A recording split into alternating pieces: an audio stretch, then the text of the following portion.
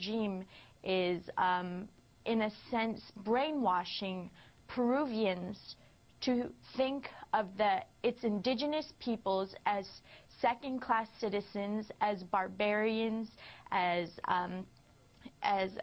horrible people, because they are showing on the news every hour.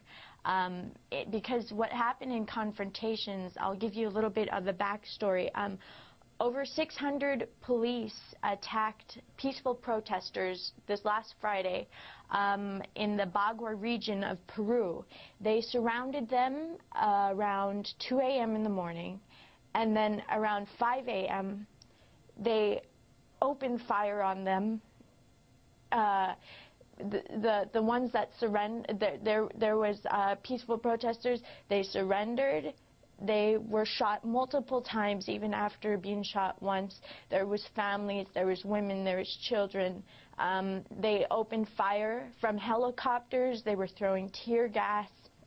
And Alan Garcia ordered the attack and ordered this massacre on his people. And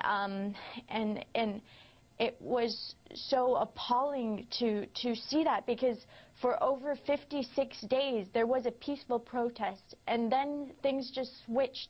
Alan Garcia gave the order to attack, gave the order to clear out the blockades that these indigenous peoples were peacefully protesting and blocking, and named the indigenous peoples as terrorists, therefore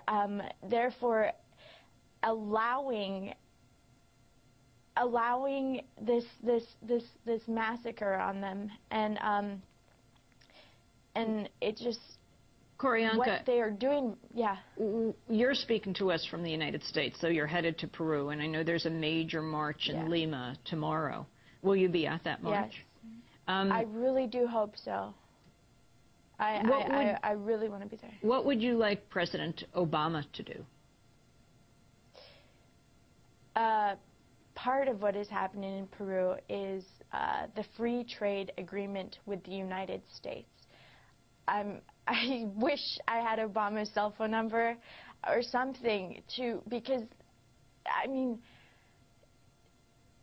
my people are getting massacred over there, and CNN had a report that they're worried that that what happened on Friday in the Bagua region is going to happen within 48 hours in the cities of Yurimaguas and Taripoto, and they're worried that this is going to happen. And can I just say that it's really horrible. They're dumping bodies to hide the actual count of how many are dead.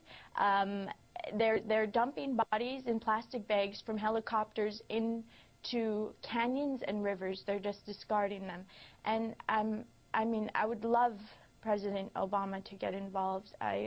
He is, you know, the hope for the future. He's the hope for the young people, and I just urge him to step up, because part of what is happening is the free trade agreement with the United States. This is one of the laws passed which opens up the Peruvian Amazon to extractive companies to allow easy access. And I mean, I'm not too involved with the political side. I'm still trying to wrap my head around it myself because it's so much. Yeah. Well, Q'Orianka Kilcher, have a safe trip to Peru, and we hope to get a report back to you on what is happening there once you are there and see with your own eyes. Q'Orianka Kilcher. Thank you. And yes. Thank you. I just wanted to add one thing to everybody. Just know that we cannot eat, drink, or breathe money or profit, and some things don't have a price. They really have value, though. So thank you so much. Q'Orianka Kilcher is a Hollywood actress, outspoken activist on indigenous Peruvian issues and indigenous issues around the world. She was shortlisted for the Academy Award for her role as Pocahontas in the 2005 film The New World.